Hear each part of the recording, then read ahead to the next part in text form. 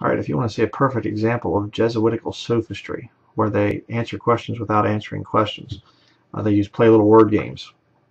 This article here was sent to me. Jesuit superior, the Black Pope. He doesn't want to be called the Black Pope because it's negative. Like, whatever. Jesus was not black and white on man-woman marriage. Why is he saying it? Because he's probably a pervert sodomite. Not probably, I'm sure he's a pervert sodomite. This is the 5th of April, 2 days ago. This is being recorded on the 7th of April.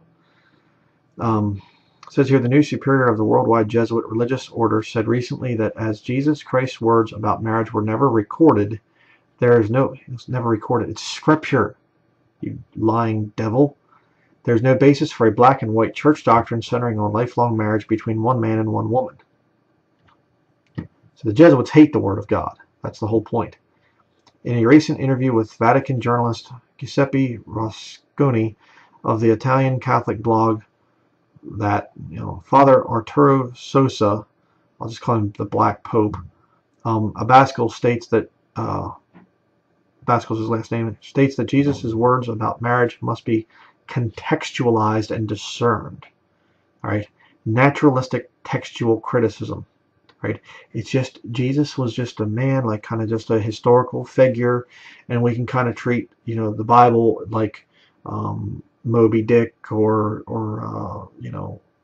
the Odyssey or any other historical work. It's not sacred. It's not holy scripture. Disgusting. Human reality is more nuanced and never black and white, said the Pope, here the Black Pope, who was elected superior of the Society of Jesus in October.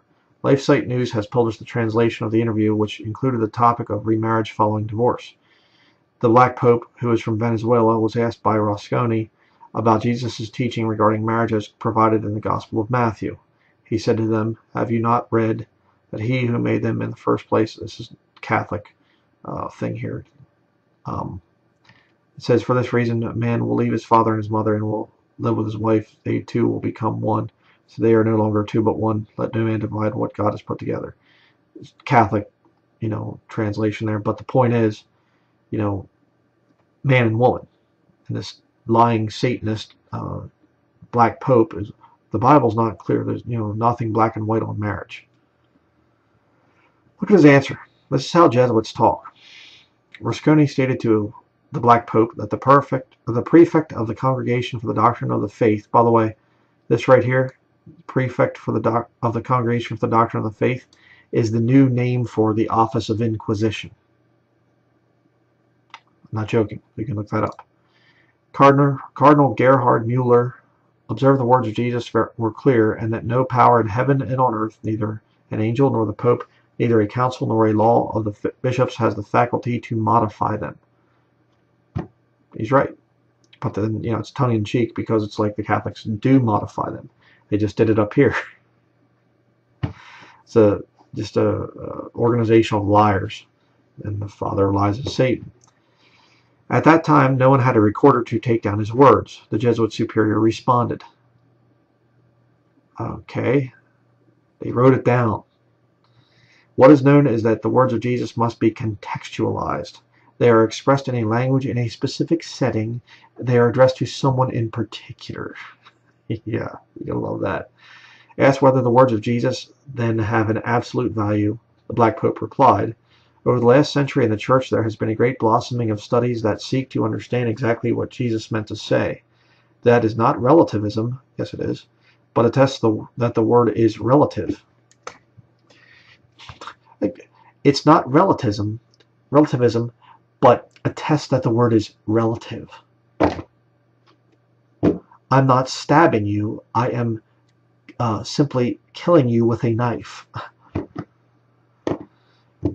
The gospel is written by human beings. It is accepted by the Church, which is made up of human persons. So it is true that no one can change the word of Jesus, but one must know what it was. Yeah, what a crazy nut. Asked whether he is questioning Jesus' words, the Black Pope said he agrees with Pope Francis, also a Jesuit. Of course. One does not bring into doubt, one brings into discernment. the superior said. These people, their damnation is so just.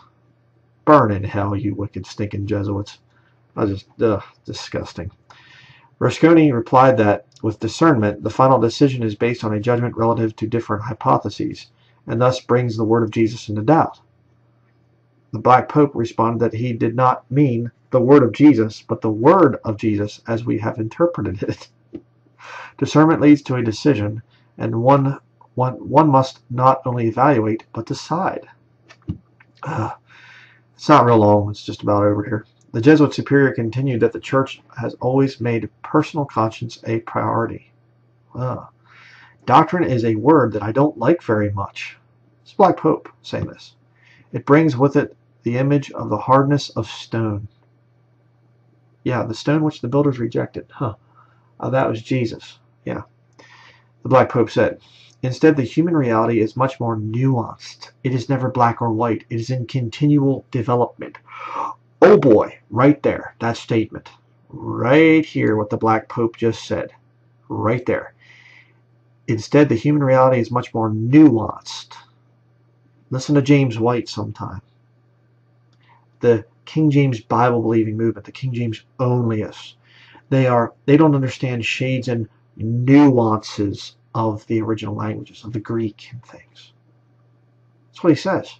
It is never black or white. It is in continual development. The preface for the NIV said, there's a sense in which the work of translation is never wholly completed.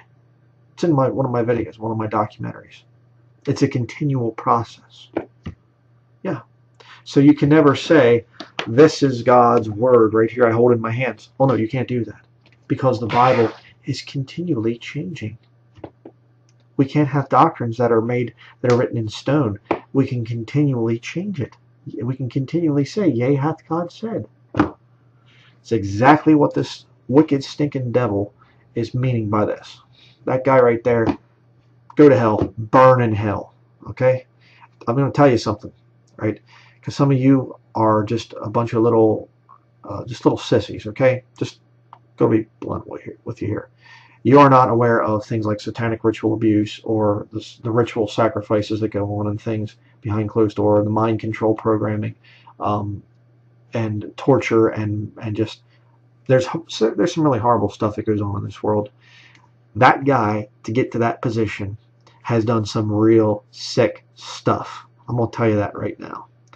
Don't even tell me that the Black Pope has gotten there because of hard work. And he's worked hard at killing people and stuff, and being involved in satanic ritual abuse. I will guarantee you that. He's molested children and done things that are so horrible. I've read some of this stuff, okay? And I've talked to people that have been through some of the satanic ritual abuse. And some of you little sissies out there have no idea. Why would you say he deserves hell? Oh, that's not, you should love him. Listen to me. Listen to me. I love people. That's why I witness to people. That's why I have this internet ministry. But when I see a devil like that, I have no love for that man. He is literally a devil walking in the flesh. His damnation is just.